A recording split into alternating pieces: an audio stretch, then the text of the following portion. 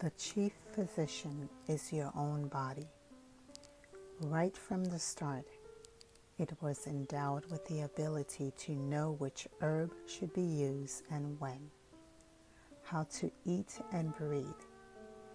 It is capable of warding off disease even before its outward manifestation.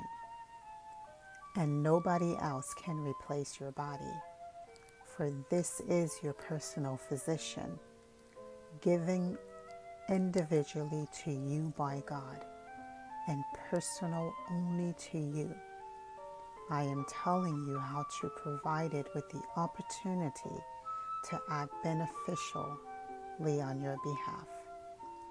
If you make connections with the plants in your garden plot, they will take care of you and cure you.